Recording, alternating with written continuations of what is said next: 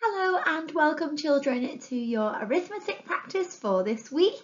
So we know how much you enjoy your arithmetic practice and today you have 15 questions that you will need to complete. As always, please make sure that you remember everything that we've taught you since you've been in year 2 and even the things that you learned in year 1 because they may come up on today's little quiz, okay? And it's really important to remember those skills in your place value. So looking at the position of a number within a 2-digit or a 3-digit number and deciding whether they are in the tens or the ones, for example. And then also looking at the idea of addition and subtraction and knowing that they are the inverse of each other, and you can use the answer to take away a part, and then that will help you to solve missing number problems.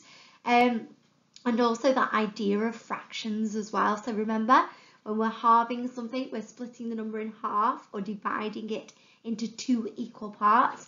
And when we quarter something, we split it in half and then we halve it again and split it into 4 equal parts, okay?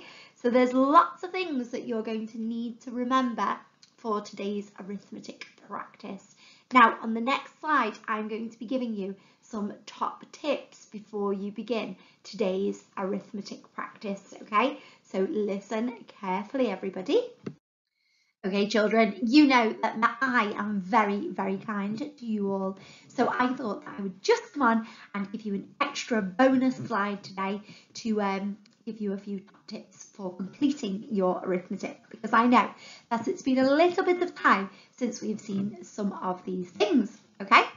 So let's have a look at question number 1.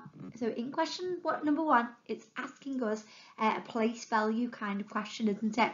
It's got a 2-digit number, 74, and it's asking us to work out what the value of the 7 is in 74. So I want you to think about what the 7 is actually worth. If we were to split 74 into our tens and our ones, what would the 7 be worth? Would it be worth 7 or would it be worth something else? Because remember, it's in our tens column, and the 4. We don't really need to worry about the 4 because there's only the 7 that's underlined. So the question's asking us to work out the value or the worth of the 7 in 74. So remember, think of our place value chart and think about where it's positioned in the 2-digit number, okay? And that should help you with that first one, okay?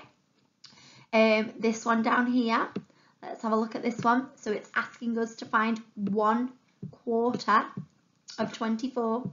So it's asking us, isn't it, to half 24 and half it again to find 1/4. And remember how we could do this? We could use our circle method where we put 24 in the middle, don't we?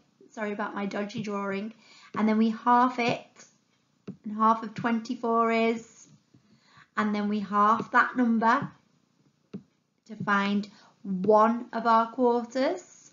So remember, you could use that method to help you in solving your 1/4 of 24, or you could simply split this lovely picture into half and then half again, can't you? Okay, and down here, another top tip, this one, number 5. You've got to write the next numbers in the pattern. Well, what do we notice, first of all, about the numbers? All of these numbers, the ones numbers, they've all got something in common. They are all 4, aren't they? And you've got to notice what's happening with the pattern each time. In the tens, it's got a 10, and it's got a 20, 30, 40, 50. Ooh, I wonder what the pattern is going to happen to the next 2 numbers in that one. Have a little think about that one, see if you can work it out. Let's have a look for some more. Ooh, when we get to this one, double 45. Remember, if we're doubling a 2-digit number, I'll do an example of a different number. So say we're doubling 42, for example. We would double the 40 first. Well, if I know double 4 is 8, then I know double 40 is 80 because it's in my tens column. And then if I know double 2, then I know what double 2 is. It's 4. So the answer would be 84, okay? Because when we're doubling, we just double our tens first and then our ones, okay? So think about, that's not the answer to that question, but it's a little top tip to help you with working out double 45, because I know that that might be very, very tricky to do, to calculate mentally. Down here, we've got a more than, less than, equal to kind of question.